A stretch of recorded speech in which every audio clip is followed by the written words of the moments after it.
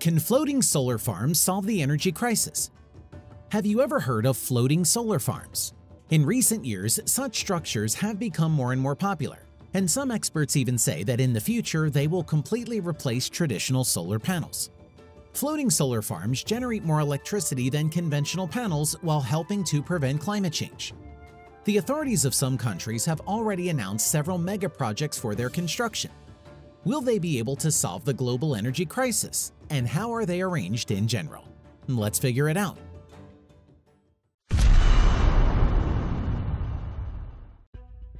The potential of solar energy in the world is estimated at 80 petawatts, which is 3 times more than all the needs of mankind today. However, in order to use it fully, humanity will need to cover the entire Earth's surface with solar panels. And this means that we need to donate fertile land and meadows for grazing, not to mention the complete disappearance of territories with wild animals. An additional problem is global warming. With the advent of regular measurements of the temperature of the lakes in 1985, scientists have found that the indicator has been growing every 10 years by 1.2 degrees. Such a rapid change in the heat of water leads to the growth of algae, a decrease in oxygen at depth, and subsequent death of aquatic animals. Solar floating power plants have become the solution to these problems. These structures are almost ordinary solar panels, known to all inhabitants of the planet. However, they are located only on lakes and reservoirs. Any strong vibration of waves can lead to their breakage, hence the reason the designers are not ready to install them in the seas and oceans. However, the efficiency of such plants is much higher than their terrestrial counterparts. Recent studies have shown that this technology generates more electricity on average by 12.5%. This dramatic increase in efficiency factor is due to the cooling effect of the water under the floating farm. Many companies have already been able to assess their effectiveness. Recently, there are more and more floating solar farm projects in different countries of the world, and this trend is good news. Singapore is a prime example of the construction of a powerful floating solar farm. The island state has very little territory, so the state is permitted to build a floating farm on the Tengiz Reservoir. More than 122,000 floating panels cover an area of 45 hectares, or 45 football fields. They float on peculiar polyethylene pillows which provide protection against corrosion and local living creatures. The panels are located with large gaps so as not to completely block the lake from sunlight and air. Drones control the serviceability. This will reduce the work of staff by 30%. In the event of a malfunction, a team of repairmen sails to a specific area on ships and repair equipment. The total capacity of this facility is only 60 megawatt power and was put into operation in the summer of 2021.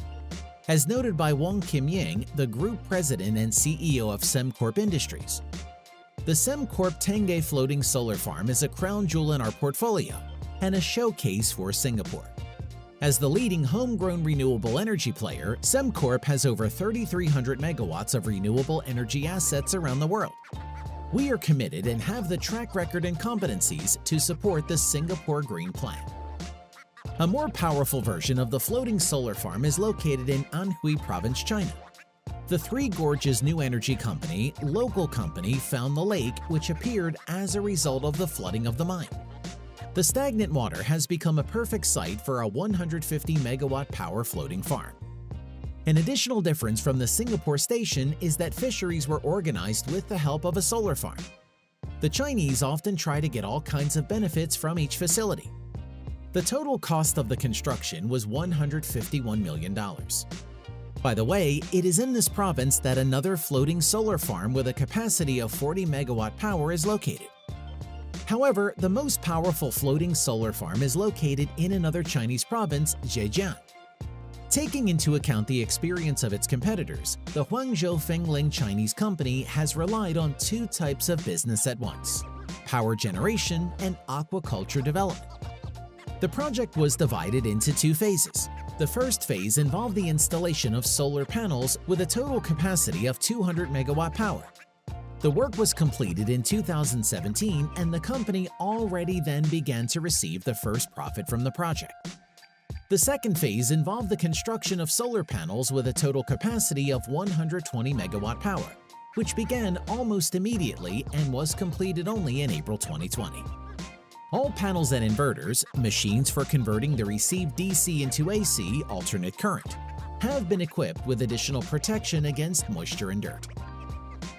The new plant generates cheap electricity at 12 cents per kilowatt hour, cheaper than a traditional solar panel. A fish breeding area is organized under the panels.